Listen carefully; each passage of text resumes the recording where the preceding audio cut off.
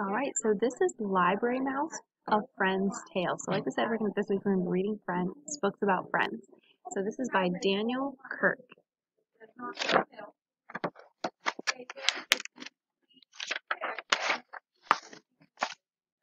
Sam was a library mouse.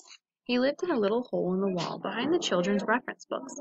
Sam loved to read, and he loved to write too. Everyone loved his little books, but Sam was very shy, and no one at the library had ever met him. Once a week, the children at the library met for Writers and Illustrators Club. "For our next project," said Mrs. Forrester, the librarian, "I would like all the boys and girls to work with a partner. One of you will be the author, and one of you will be the illustrator. You will find out how a teammate can make a great book." At the end of the meeting, there was one child left standing by himself. "Don't worry, "Don't worry, Tom," said Mrs. Forrester. "I'd be happy to work with you." When night came, Sam the library mouse went to do some research for a story he was planning to write. All night long he studied, jotting down things in his notebook. But as the sun rose, his eyelids grew heavy and he fell asleep. Squeak! Sam awoke with a start as children filed into the room. In his hurry to escape, he left his little notebook behind. Tom discovered it on the librarian's desk. Carefully, he opened the cover and turned the pages. Then he went to tug at Mrs. Forrester's sleeve. "What's this?" said the librarian, flipping through the notebooks. "From the titles of the stories in here, I would guess this belongs to Sam, our mystery author. He's written so many books, and yet we've never had the pleasure of meeting him." "Let's put it back on your desk," said Tom, "so Sam will find it."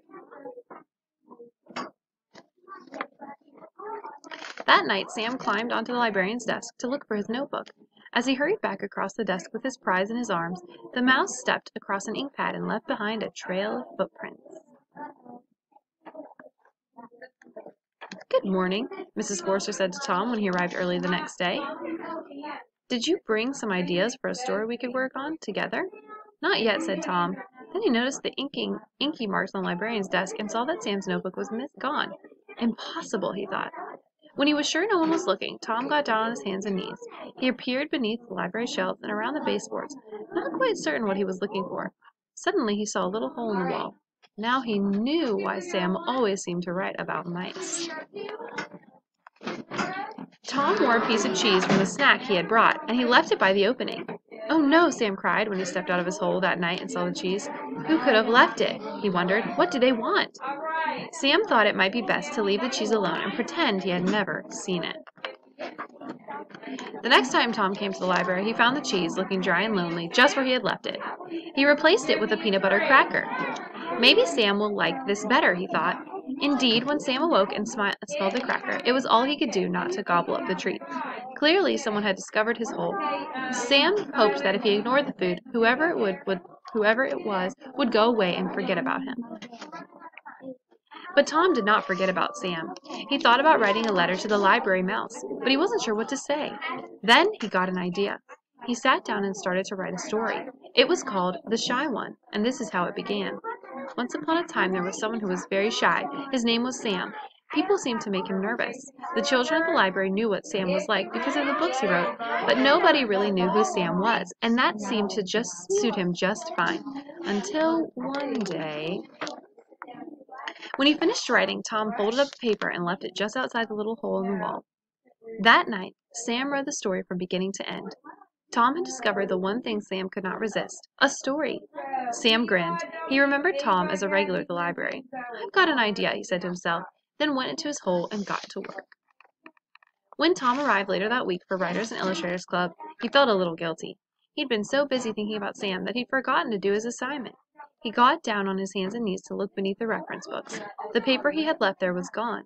Then he heard the librarian's voice. "Tom, what's this I found on my desk? I thought you decided not to work on a book this week, and then I found The Shy One, written by you and illustrated by Sam. I can't wait to share it with the group." Oh no, thought Tom.